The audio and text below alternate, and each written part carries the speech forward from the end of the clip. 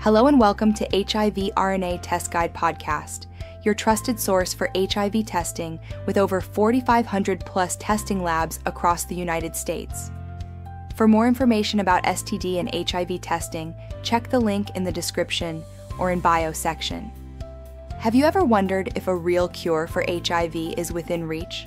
Stick around until the end, because you're going to learn how a groundbreaking vaccine strategy called germline targeting and the trials known as IAVI G003 and IAVI G002 could change everything we know about preventing and treating HIV.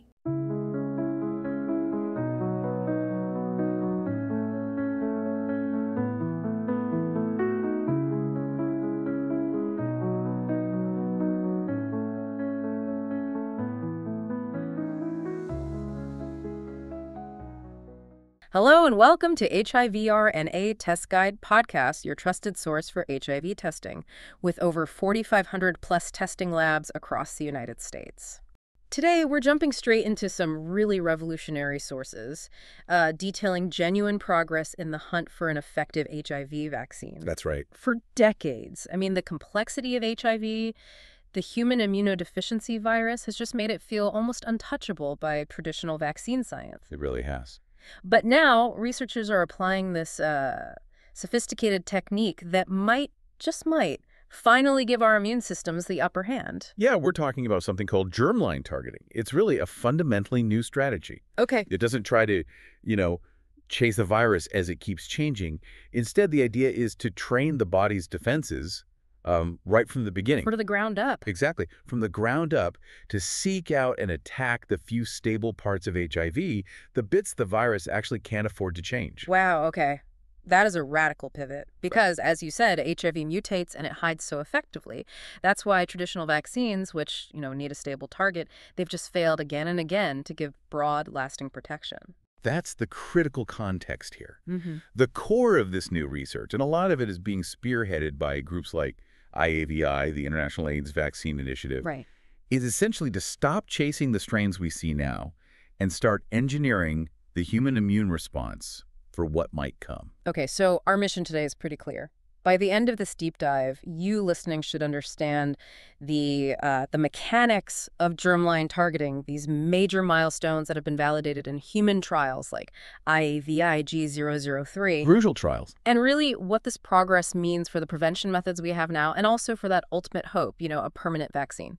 So let's unpack this challenge first. So let's do it. To really get the solution, we have to understand the problem, right? HIV is just a master of disguise, a shapeshifter. It changes its outer coat, its envelope, incredibly quickly. Alarmingly fast.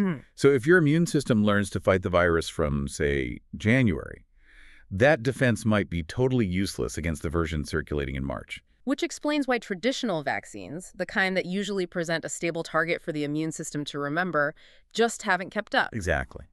So to get real lasting protection, researchers have been hunting for what they call broadly neutralizing antibodies, bnabs for short. Okay, bnabs. Why are they the holy grail here? Well, they're incredibly powerful because they don't just block one strain of HIV. They can block many different strains. And crucially, they do this by attacking these small, highly conserved areas on the virus surface, the parts that HIV absolutely needs to survive and replicate. The places it can't easily mutate away from. But generating these bnabs naturally, Yep. That's extremely rare in people, isn't it? Incredibly rare. That's the problem. So this germline targeting strategy, it shifts the whole focus. Right. Instead of trying to push the immune system to somehow make that final complex bnab right off the bat, which almost never happens, scientists are trying to train the specific cells that just have the raw potential to become bnab factories later on. I see. Exactly. So inside your body, you have millions and millions of these B cells that haven't produced antibodies yet, the naive B cells. Okay.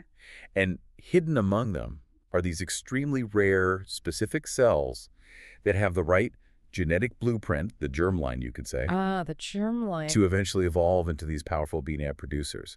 The whole strategy is designed to find those specific rookies and put them on a very meticulous training schedule. Okay, so if I'm following, think of those naive B cells like rookie players on a team. Most aren't destined for superstardom against HIV.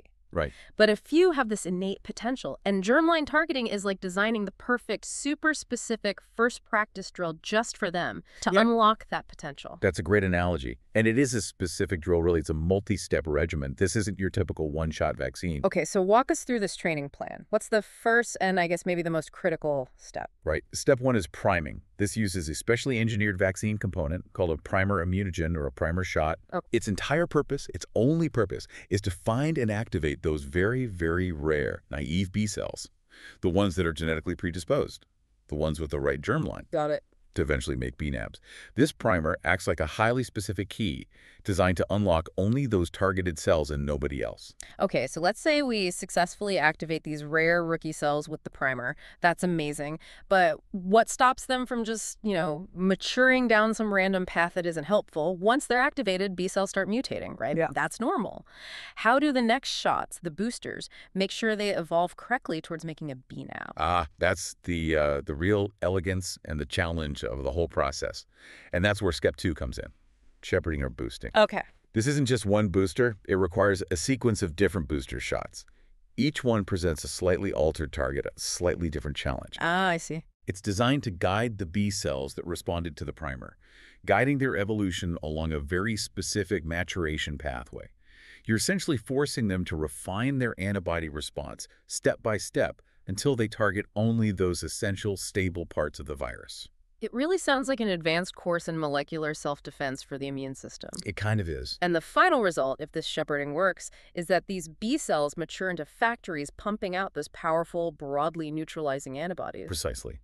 You see, previous vaccine attempts often failed because they tried to jump straight to eliciting that final complex bnab structure. It was too big a leap. Right. Germline targeting breaks the process down.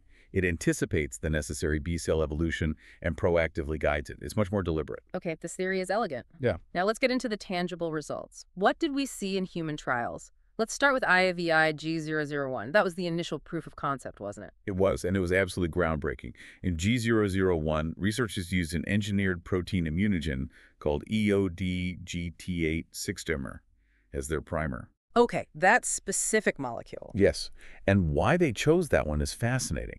They designed it very carefully to mimic a specific spot on the HIV envelope protein, the V2 apex. A stable spot. A critical, relatively stable binding site. By presenting just this specific structure, they hoped to force the right kind of initial B-cell response, targeting that vulnerable spot the virus couldn't easily change. And the results for that initial activation, did it work? It worked remarkably well. 97% of the participants successfully generated the targeted B-cell response they were looking for. Wow, 97%. Yeah, that success rate was just a powerful validation that the germline targeting theory could actually be achieved in humans. It wasn't just on paper anymore. That's huge. It is. We should also mention, though, the study did highlight, the challenge of genetic diversity. They found about 2% of people actually lacked the specific gene variant needed to respond to that particular primer strategy. Okay, so not 100%, but still incredibly high, showing the concept works for most.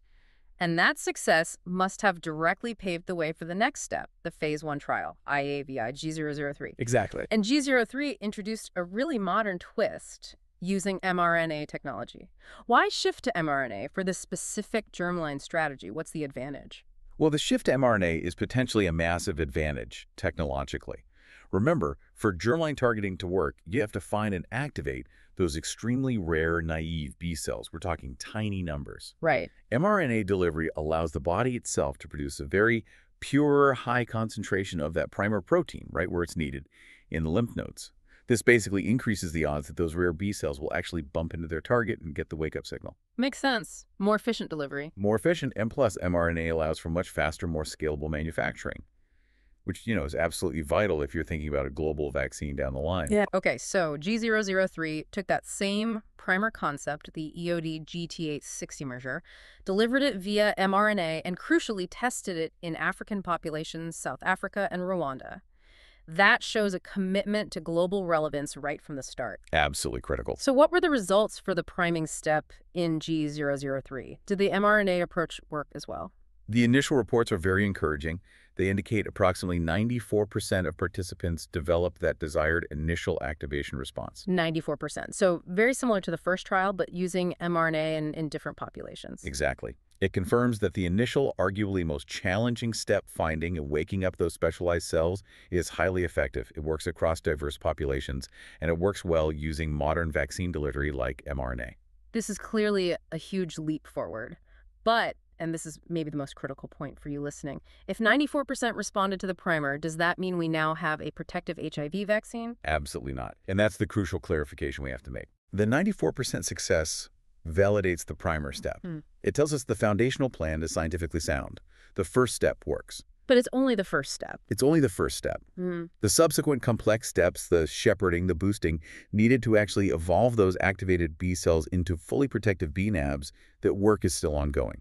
It's a sequential process. Right. We should also add the safety profile reported so far has been acceptable. Mostly common mild reactions like skin responses and, importantly, no serious adverse events.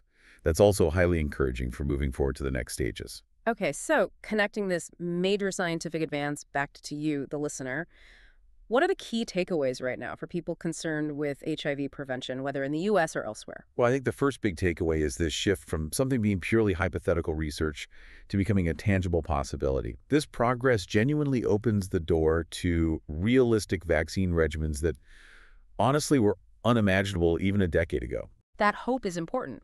And this is so critical that this scientific leap forward absolutely does not replace the prevention tools we rely on right now. Precisely.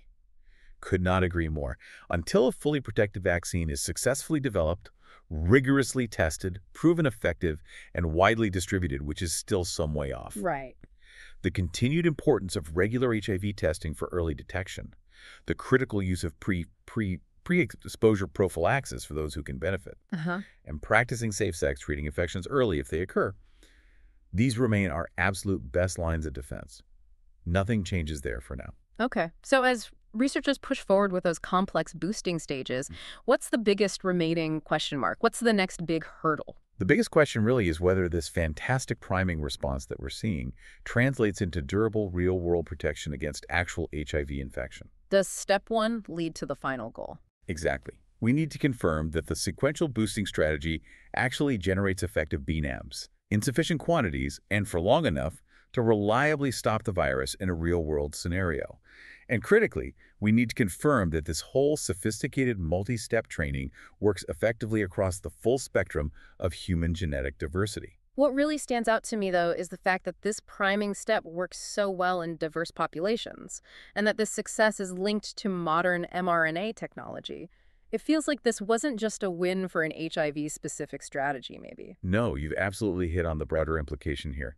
The success of IAVI G003, building on G001, confirms that the immune system can be meticulously programmed. It can be primed, boosted, and directed towards a potent defense against even a highly complex, unstable target like HIV. So the strategy itself, the concept, is sound. This strategy is scientifically viable and, frankly, incredibly bold. It's working. So the path from where we are now, this tangible possibility, to a widely available vaccine, it really hinges on successfully navigating those complex boosting steps, right?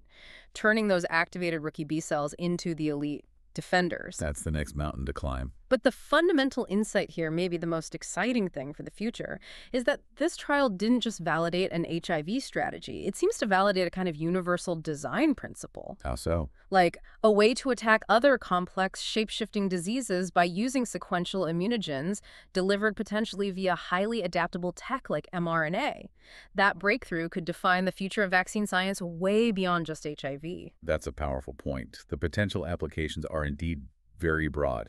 But focusing back on HIV for a moment, until that full vaccine regimen is complete and proven. Yeah. We really encourage you, the listener, to stay proactive. Keep up with testing. Use the prevention methods available now, like PPP if it's right for you, and stay engaged with your healthcare providers.